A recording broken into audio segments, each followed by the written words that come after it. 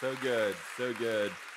Well, happy Mother's Day to everyone here watching online and everybody in Knoxville. We are one church in two locations, and so we're excited about all of our moms. We're excited about last month, over the last 4 weeks, our church has been serving our community here in Blount County and in Knox County, and we had 915 people serving, and so that is just incredible, incredible.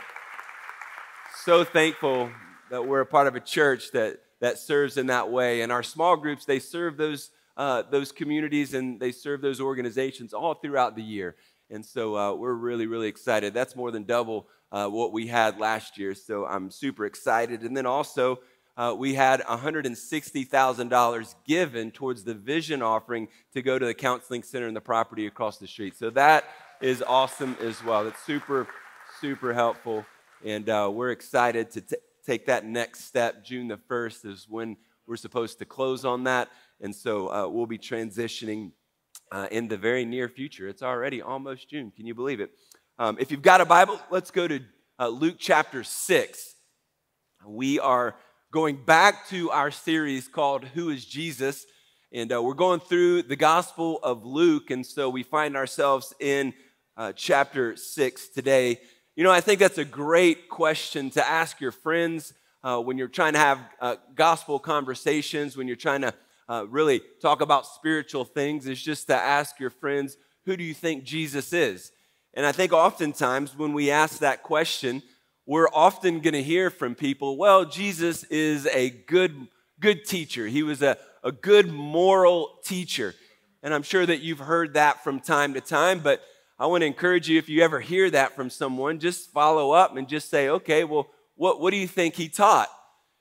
And usually when you follow up with that type of question, it's silence because people don't really know what Jesus taught. They just kind of use that as a slogan that they've heard, from somebody else, and so they just use it, to you, and they don't really know. But if they do know anything, it's something real generic like, well, we're supposed to love other people, or the golden rule, do unto others as you would have done to you. And that's maybe a popular concept. But other than that, what did Jesus teach?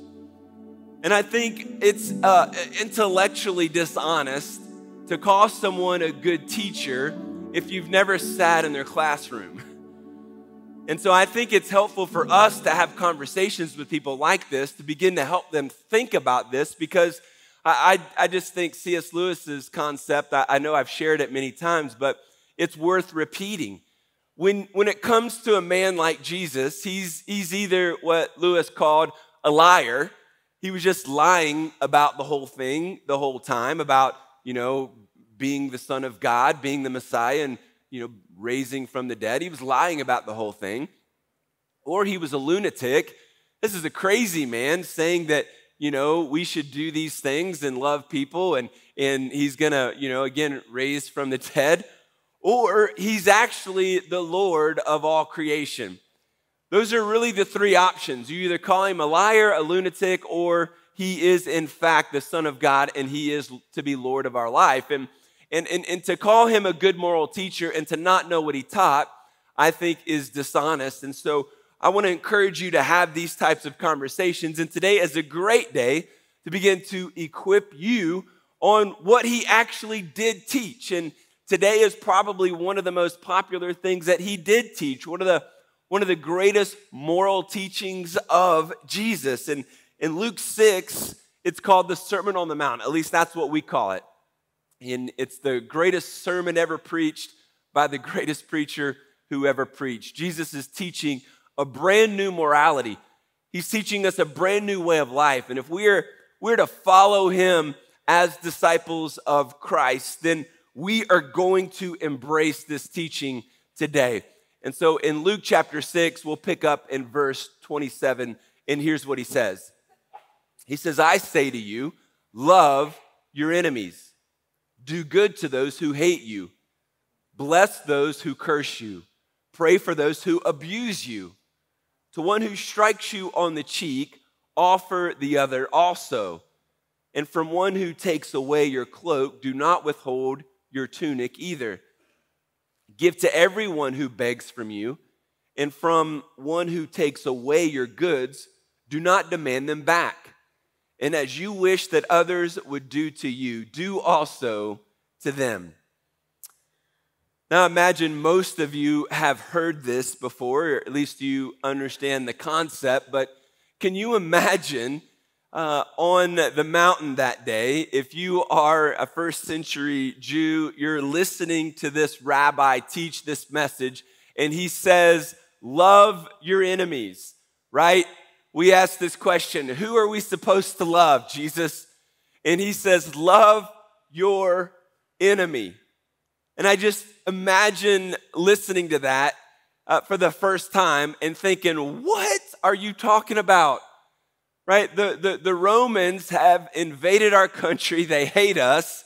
You know, they treat us like dogs. They rule over us with a heavy hand. And you want me to love them?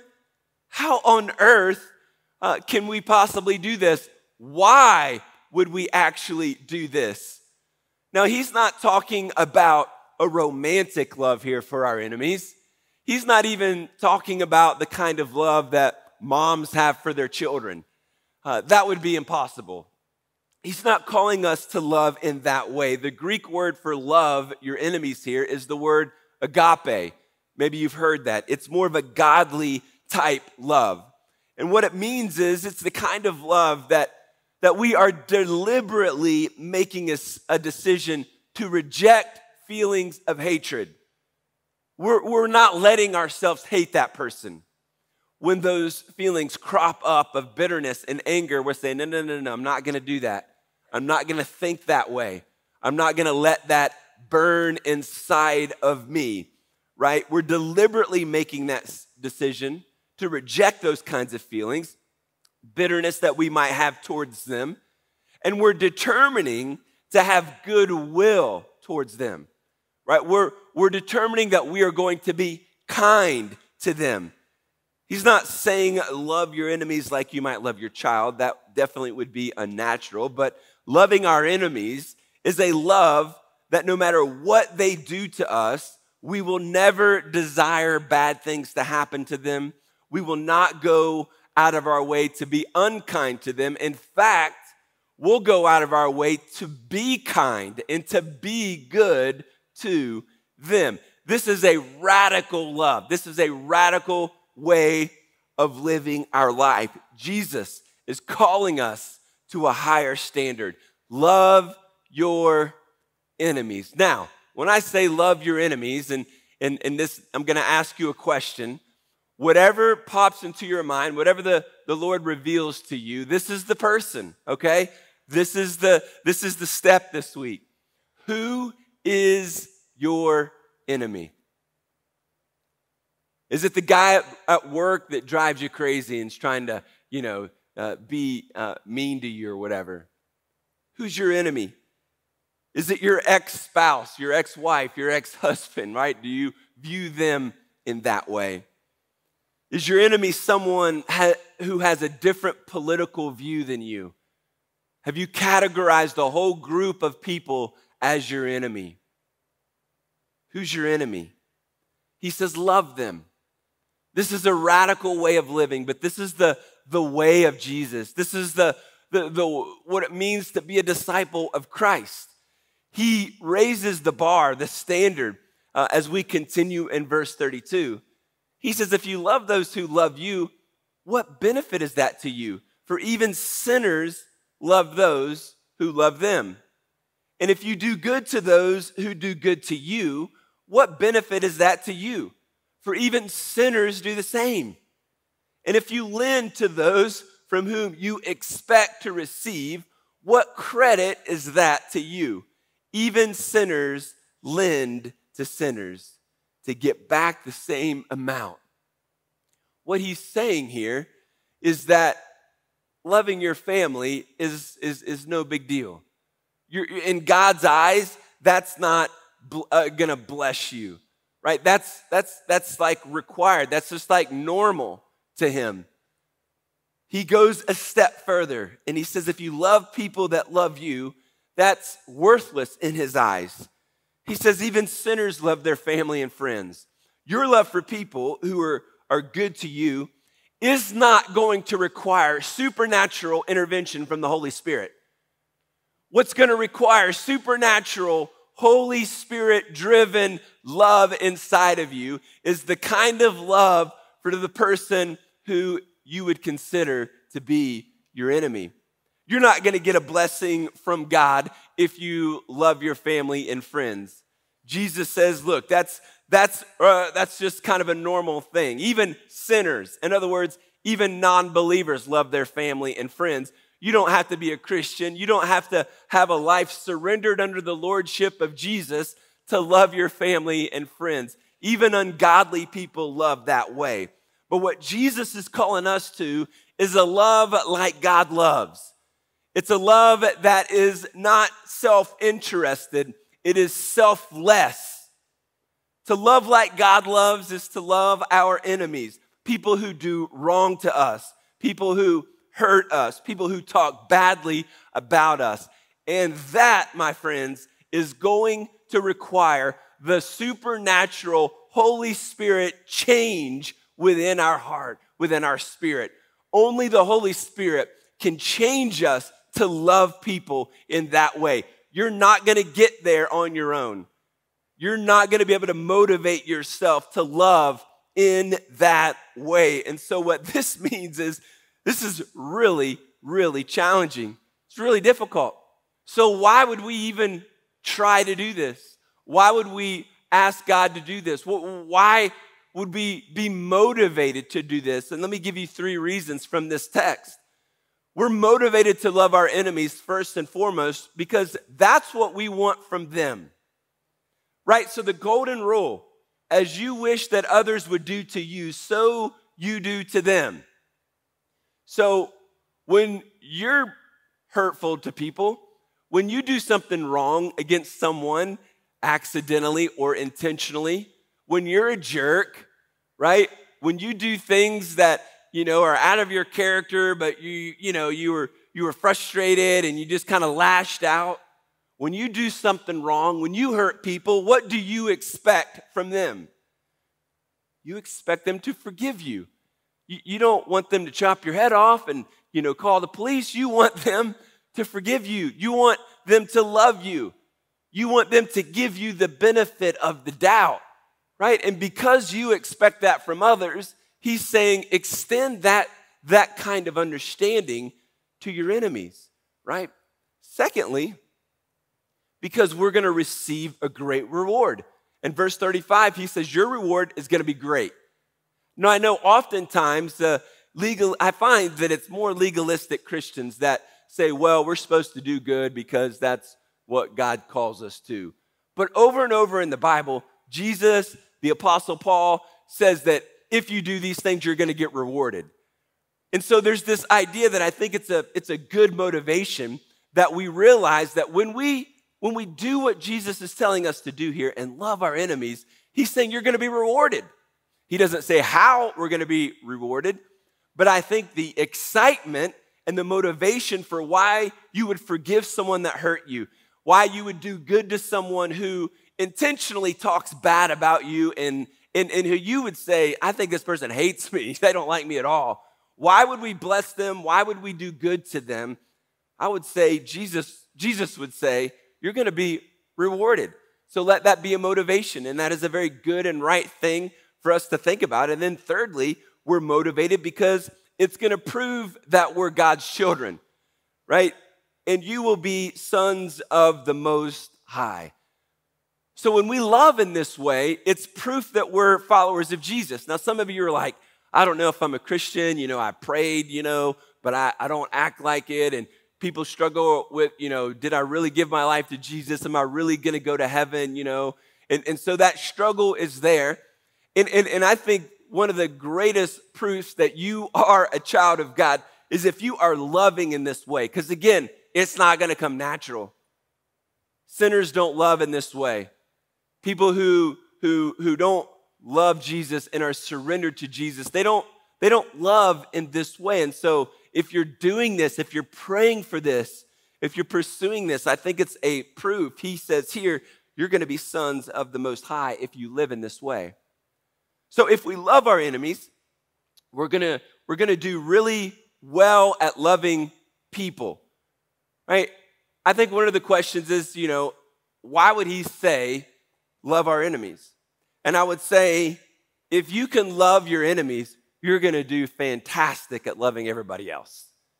And so I think he starts by saying, love your enemies. But I think what we see in this passage is essentially, how do we love people? Because you might not call your kids your enemy, moms, but there are times when they get pretty doggone close to the line, right? Can I get an amen? You're not going to call your husband an enemy, but last night he was a jerk, right? I mean, what do you do? So what I want to talk about today is how do we love people, right? How do we love people? And I think the first thing that we see here, he gives us a few examples, is essentially be willing to do good to those who hurt you. This is what loving people looks like, because people are people. People are going to hurt you, whether they're your family, your friends, or your enemies. They're going to hurt you. So if we're going to love like Jesus is calling us to love, we're going to be ready to love those who hurt us. And he gives us a few examples here. In verse 27, he says, do good to those who hate you. Do good to those who hate you. So that means be willing to serve them. One of the reasons why we serve our community, we serve in this way, right? This is a way to love them, right? We serve in some organizations, and they don't necessarily hate us, but there might be people that are working for that organization that don't like Christians, or they may not like you, right? And so we serve in that way. We are willing to be kind to them. We are willing to talk kindly to them. Right? We refuse to gossip about them. We refuse to talk badly about those people, right? So we hold our tongue, and we instead use our words to bless them. Do good to those who hate you. That means forgiving them, letting them off the hook, right? Not holding that bitterness inside. Verse 28 says, bless those who curse you. Bless those who curse you. So if you accidentally pull out in front of a car this week and they honk their horn and they flip you off and they are cursing you, right? You just say, bless you, brother. Just want to bless you, right? And I think that would be a good response instead of what we typically want to do when that happens. Amen. Verse 28 says, pray for those who have abused you. Wow, this is hard stuff. Following Jesus is not easy. Right? That's why just coming to church, like that's not checking the box for God. The standard that he's calling us to, the standard that's going to bring reward and blessing and joy into your life is getting to a place of love like this. And so if we can pray for those who abuse you, this is people who have hurt you, people who has called suffering into your life. Again, you're not going to do this on your own. This is going to take the intervention of the Holy Spirit into your life. And I know what some of you are thinking. Oh, I pray for them, all right. I pray that fire rains down on their head and they lose their job and they lose everything, right? That's the prayer. That's called an imprecatory prayer. Now, those are there in the Bible. You can pray judgment on people, but I think what Jesus is calling us to is a different kind of prayer here. It's a prayer of blessing over them. So he says, bless them, pray for them, do good to them. And you cannot love like this without the Holy Spirit. Now look at verse 29. Verse 29, it says, the one who strikes you on the cheek, offer the other also. Now, this is the famous turn the other cheek passage that I think gets misinterpreted more than any other passage. I think there's a top 5 that get misinterpreted in the Bible, and I think this is probably one of them. He doesn't mean, and he's not talking about getting physically attacked here, okay? So if you get physically attacked, he's not saying offer the other cheek. Here's an example. If you go to a football game this fall and, someone, you're walking down the street and some guy punches your wife right in the face, that is not the time to say, honey, turn the other cheek. Husbands, there might be a thought that creeps in on that. You got to reject that in the Holy Spirit. You got to reject that thought, right? No, that's the time to throw down, man. That's a time to defend your wife. You need to punch, kick, elbow, whatever. I'm giving you everything I got. You might get me, but I'm giving you everything. It's going to be a bloodbath, right? And that is a good and right thing to stand up for yourself and to protect yourself. He's not talking about physical protection here. He's talking about an insult. So in this culture, he's talking about a backhanded slap. So the backhanded slap in that culture where you would not, it wasn't a punch. It was like this insulting way of just degrading someone, to just kind of smack them on the cheek like that. And so this was an insult that you could actually take another Jewish person to court for if you wanted to. And so this is the type of thing he's talking about. It's a slap. It's an insult. And so what we take from this is that if you are insulted, Jesus says, show yourself to truly be my disciple by the way in which you bear that insult, you bear that hatred, and you overcome evil. You overcome this injustice, and you do not offer an insult back, right? So if you want to take notes, it is essentially be willing to take an insult without insulting them back. And so what's our natural instinct when someone makes fun of you? Make fun of them right back, right? When someone says something degrading to you, the instinct is to go right back at them. That's our culture. That's what we see on TV. That's what we see on social media, is to immediately insult them back. Jesus says the way of love is different. We don't offer an insult back. This is an incredible application to our marriages, right? How quickly would you dissolve some of your arguments if you just simply live by this? I'm not going to insult you. You're not going to insult. We're not going to do that. Let's figure out what we're talking about here, go to a deeper level so that we can, in fact, love each other. Moms, if only your 8 and 9-year-old brothers and sisters could get this concept, right? Life would be easier in your family. I think Jesus is talking about retaliation here. He's talking about revenge and retribution. And so Paul summarizes it in Romans chapter 12, verse 19. He says, do not be overcome by evil, but overcome evil with good. For it is written, vengeance is mine. I will repay, says the Lord.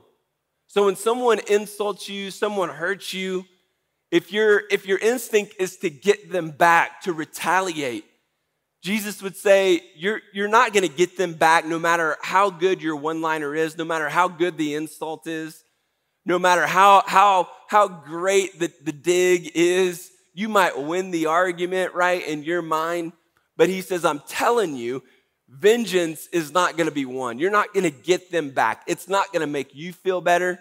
They're not going to feel worse. You don't win a trophy when you win the argument, right? Essentially what he's saying is, I'm the one that takes care of business here. I'm the one that settles the score. You're never going to settle the score with the argument, with the insult, right?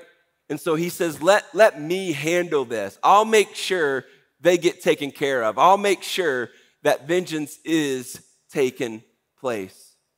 I heard about a smaller man who walked into a bar, and he's sitting on the bar stool, and this bigger, real big bully of a jerk walks in and sits beside him and decides to mess with him, and he slaps him right across the neck, and he knocks him off the stool, and he looked at the man and he said, "That's karate from Korea," and laughed at him.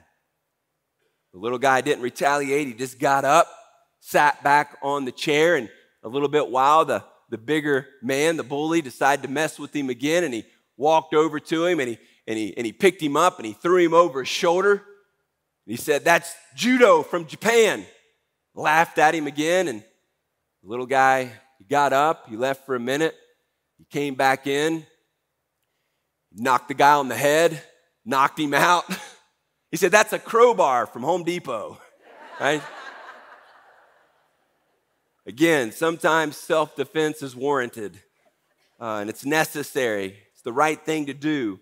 But the point of Jesus here is to take an insult without insulting them back. So let's recap. How do we love like Jesus is calling us to love? Are we willing to do good to those who hurt us? Are we willing to take an insult without insulting them back? And then look at verse 29. He says, "And from the one who takes away your cloak, do not withhold your tunic either." Now, this is a weird law in the Jewish culture. I mean, you sometimes you read the Bible and you see some weird things. You're like, why in the world do they have that in there? But, the reality is we have some weird laws in Tennessee as well. I don't know if you've ever checked the books on this, but I read of a few this week. It's illegal to use a lasso to catch a fish. I don't know who did that and what happened to warrant a law, but something happened. It's on the books for a reason. Some idiot was out there on the river and tried something, right? Another one is that no Christian parent may require their children to pick up trash from the highway on Easter Sunday. I don't know. Maybe a kid got injured, or we're just, maybe abusing kids back in the day, making them work too much. I don't know. Sounds like a good idea to me. And then lastly, if you steal a horse, it's punishable by hanging, still, to this day. So be careful, or don't cross the line. Those are some weird laws. In this culture, it was possible to sue someone for the very shirt off their back, right? You could actually take their cloak from them. And that in a court of law was possible. But one of their weird laws is that you could not take their cloak for a permanent 24-hour period. It was such an important piece of clothing that they used as a blanket at night and all other kinds of things at that time. They didn't have closet filled with clothes, so it was an important part of their wardrobe. And so you couldn't even keep it for a 24-hour period. So even if you were sued and had to give them your tunic, that person had to return it to you before you went to bed. And so I think the point here, at least what I am reading, is that we've got to be willing to get worse than you deserve. Right? So if they take your tunic, offer them your cloak as well. Be willing to get worse than you deserve. That is what love actually does. Jesus is saying, if they sue you because of your faith and they win your shirt, go ahead and give them your tunic as well. Even if they legally can't take it away from you, go ahead and offer it to them. Folks, that's a radical love. That's the kind of love that is meant to point people to Jesus. That's what gets people's attention. And I'm just afraid that in our culture today, Christians by and large aren't offering this type of love. But if we do, imagine the impact that you could have upon the people in your work environment and in this community. That we could have such a love like this that would point people to Jesus in this way. Be willing to get worse than you deserve. Look at verse 30. He says, "Give to everyone who begs. If someone takes something from you, don't demand it back." Give to everyone who begs. So fourthly and finally, I think what he's saying here is be willing to give all that is needed. Be willing to give all that is needed. And so if someone has a legitimate need, right? It's a legitimate need, and you have the ability to meet that need. I think Jesus is saying here, be willing to give all that is needed. Now, some people are going to ask selfishly, and that doesn't mean that you and I are required to give, everything that is asked, or someone who begs us for money, or even if it's our kids begging us for money for this or that. He's not saying that we're required to give to every foolish or selfish request. Sometimes giving hurts people. And so we do have to be careful about that. I remember long ago, a guy came to our church one day and gave me the big sob story during the week about how he lost his job and he's trying to get to a different state and this and that and the whole story. And said he just needed some money so that he could eat. He hadn't eaten in days and he needed money to eat. And so I said, well, I don't have cash on me, but what I'll do is you can go to Arby's, order whatever you want. It's right around the corner, and I'll call him and I'll pay for it on my card and take care of you. And boy, he got so mad. He got upset and started saying, this is what's wrong with the church today. They just don't want to help people. And why can't you just give me what I'm asking for? And of course, he wanted to use that money for whatever. It wasn't food. And sometimes we run into that in our culture. I don't think that every person, every so-called homeless person on the side of the road who's begging for money, I don't think Jesus is requiring us to give to that person. Because again, sometimes giving hurts. And if we're giving to that person, maybe it's hurting them to enable that type of lifestyle. But if it's a genuine request and it is a genuine need, and you have the ability to fulfill that need, and again, this is going to have to be your judgment. This is the Holy Spirit working in our life and speaking through us, and it will be up to you to make that decision to help.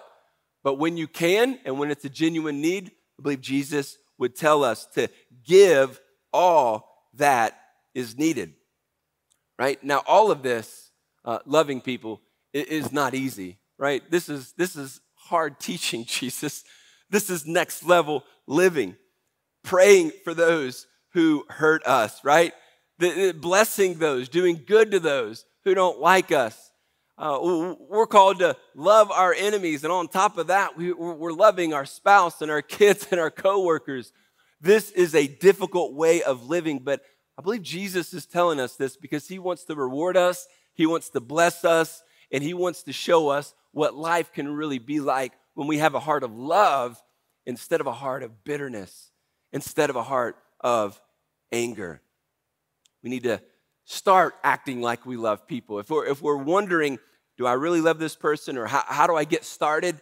I would say start doing good things for that person. Start blessing that person. Start being kind to them. Start acting like you love them. And then the feeling will genuinely come later on. If you're waiting for the Holy Spirit to kind of sprinkle fairy dust, Holy Spirit, over your life, it's not going to happen. You're not just going to automatically start loving people. We've got to pray for this. We've got to ask God to give us a heart of love. We've got to ask God to allow us to forgive those who have hurt us. We actually have to start doing kind things to people. In that way, our affection will follow. Watchman Nee was a pastor in China in the early 1900s, and he told the story of a Christian man who owned a rice paddy, and right next to him was a communist man who owned a rice paddy as well. And the Christian would irrigate his land by pumping water from the canal, and he would sit on what kind of looked like a bicycle, and he would have to turn his legs to pump water into his field. But every day, after he would do that, his neighbor would remove the boards in his field, which would release the water from his field, and it would flow into his field. And so the Christian man saw this day after day, frustrated and upset, and so he prayed. He asked God. He said, God, what am I supposed to do with this? How am I supposed to respond to this? And the Lord gave him an idea. The next morning, he woke up, he removed the boards from his property, and he started to turn those legs, and he started to pump from the canal, and he filled his neighbor's field first. And after his neighbor's field was filled after a couple of days, he put the boards back in, and then he continued to pump water until his own field was filled. That one act of kindness against someone who was hurting him changed everything. He talked about how the men became friends after that. And even not long after that, the man actually became a Christian. You see, that's the power of love. When love does, when love moves, when love works, and people see that type of response in action, that changes people's opinions about Christianity and about who Jesus is. That's the great example of what it means to love others. But, I think another great example of what it means to love others is our moms. Moms are a great example of love. Moms love and show kindness, even not only to people in the community, but even kids who might hurt them. They know what it's like to love when they're insulted by a teenager. They know what it's like to get worse than they deserve. And they know what it's like to give all that is needed and then some. Moms still love when toddlers throw a fit in the grocery store. Moms still love when toys are scattered, juice is spilled, and dad is asleep on the couch. Moms still love when she becomes a professional chauffeur and a full-time cheerleader. Moms still love when teens decide that they don't want to talk to her anymore. Moms still love when rooms don't get cleaned and dishes don't make it into the dishwasher. Moms still love when gifts are not good gifts on Mother's Day. Praise God. Moms still love when no one says thank you, hello, or goodbye. And moms still love even when they're gone. Her love always carries on. When children stray and words like arrows find their way, her love stands tall, fortress strong, enduring the storm no matter how long. Though she may falter, stumble, and fall, her love remains through it all. I think the love that we experience through our moms is probably the closest we'll experience this side of heaven, the love of God. And I think, obviously, the greatest example of love is Jesus. Jesus, in fact, came to die for those who hated him, who insulted him, who spit on him, who beat him. And though they mocked him and they abused him, he said, "Father, forgive them." They whipped him and he didn't say a word. The Son of God allowed all of this to happen, even while we were yet sinners. Christ died for us. That is the greatest love we will ever know and experience. And once you know the love of Jesus Christ and what he offers to you, then and only then can you love in the way that Jesus has called us to love today. You cannot on your own. You cannot, without the Holy Spirit in your life, love in this way today. And so maybe you need to give your life to Christ. Maybe you've never trusted him for salvation.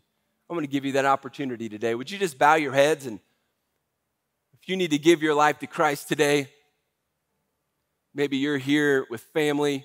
You've never done that. You've never recognized the fact that the cross was where Jesus is dying to pay for your sin so that you could receive forgiveness and not only have that forgiveness, but you could have eternal life. If you'd like to make Jesus the Lord of your life today, would you just simply say, "God, I confess that I'm a sinner. Forgive me of my sin. I believe that Jesus is the Son of God. I believe he died on the cross for my sin, that he rose from the grave. And I commit my life to him today. I make Jesus the Lord of my life." I believe you prayed that prayer today, that even right now the Holy Spirit is filling you, changing you, and we want to know about it. We want to help you in that decision. We want to help you take that next step of baptism. We want to help see the Holy Spirit and God do great things in your life. We'd love for you to stop by what we call the Care and Prayer Room. Every week we have volunteers in there ready to help you with decisions that you want to make and pray over you. It's always available every single Sunday. Today we're going to close with a song. And as always, this isn't a time for us to leave early. This is a time for us to process what we have just heard. This is heavy, weighty teaching from Jesus. So I want to ask you the question, who is your enemy today? Who do you need to love better today? And as you pray and as we sing, this is the moment, this is the time for you to forgive someone, to pray for that person that has hurt you. This is that time for you to put this into motion, into action. What would you do this week to begin to change how you're treating the people around you. Father, in the name of Jesus, we need your help. We can't love like this on our own. Moms can't love like this on their own. Dads can't love like this on their own. We need you. God, would you just move in our hearts? Would you move in this place today as we process what we've heard, as we process the things that are being taught to us? Lord, we don't want to leave until you're finished, and we know you're still working. And so, God, would you just have your way in this place? Do what only you can do. And we pray this in the name of Jesus. Amen. Thank you for watching this message. We hope you enjoyed it. We post our messages every week right here on our YouTube channel, so make sure you subscribe so you can see the latest videos each week. We'd love to hear your thoughts on this message, so leave us a comment and don't forget to like the video. It really helps us out. As always, be sure to follow us on socials to stay up to date on all that is going on at FC. We'll see you next time.